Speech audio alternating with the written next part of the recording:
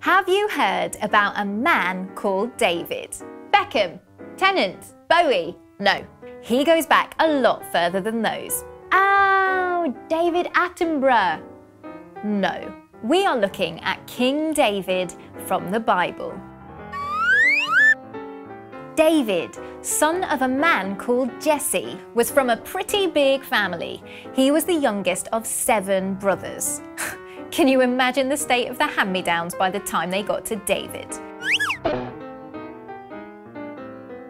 David was visited by a man called Samuel, who God spoke to about David becoming a king.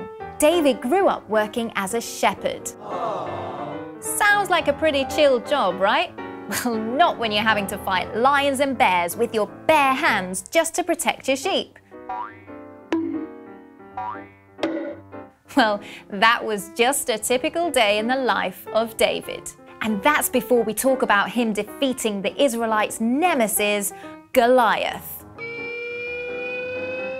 What would you take into battle with a giant?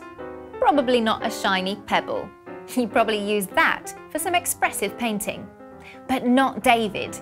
He put his pebble in a sling, gave it a few swirls, and hey presto, one fallen giant.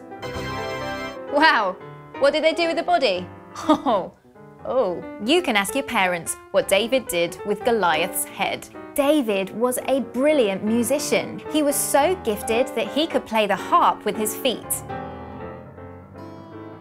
Actually, I can't substantiate that claim. But he once was asked to play for King Saul when he was feeling distressed, and David's music was so beautiful that it calmed Saul down. Zoom forward a few years and David became the king of Israel. Whoa! But even though David was a brilliant musician, a hit songwriter, a shepherd, probably not a good dancer, although he was very enthusiastic, a brilliant leader, a successful king. How did God regard him? Not as those things, but as a man after God's own heart. David loved to worship. It was his favorite thing to do. He longed to be in the presence of God. He once wrote in one of his songs, "As the deer pants for the water, so my soul longs after you, O God." Wait, didn't David make some mistakes? Like, big mistakes? And he still got called a man after God's own heart?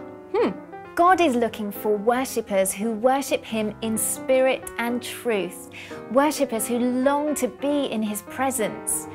Let's not be defined by our triumphs or our mistakes, but by the one who we give our heart to. Let's pursue the presence of God and allow God to change us to be more and more like Jesus.